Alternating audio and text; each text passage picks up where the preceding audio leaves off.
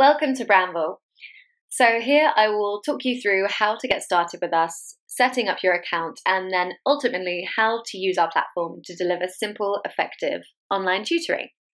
So all you'll need is a computer, a working microphone, make sure you have good internet connection too, and the Google Chrome browser. And now if you're using an iOS device, so that is an iPad or iPhone, just make sure you're using Safari on that, but everything else you'll need Google Chrome.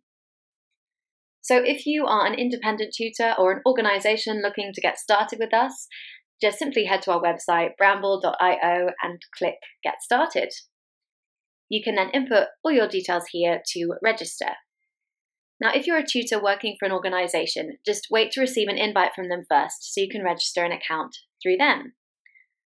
Okay, so once you've set up your account, your homepage will look something like this, except you might not have any sessions on it yet. So first of all, let's just go to your rooms page, as your room is the most important bit really. This is where your lessons take place. Think of it like a classroom in real life. But in the Bramble sense, your room is a unique web link which you share with your student. Your rooms page is where all of those web links are stored. It's very simple, it's just one-click access, so no need to download or install anything. To create a new room, just click on this button here. Now, if you're part of one or more organisations, you may actually see a drop-down menu just above your room name here. So just make sure you pick the right one you want to register this specific room to.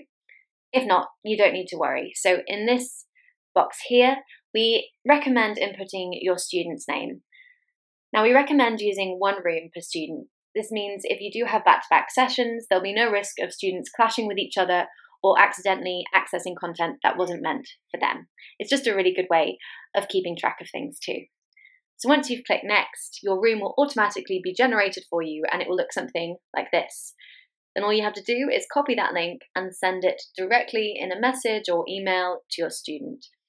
So once they've received that, all they need to do is click on the link, follow the instructions, and they'll be joined with you in the room. So you can open your room from your rooms page and follow the instructions to get in. So first of all, you'll be able to test your speakers. Just simply click on the animal that you can hear, and then you'll need to allow access to your microphone. So you can check this by clicking on the little padlock in your browser bar, and this circle will be illuminated. Then you can click Get Started. To find out more about how to deliver your live lesson, check out our online session video.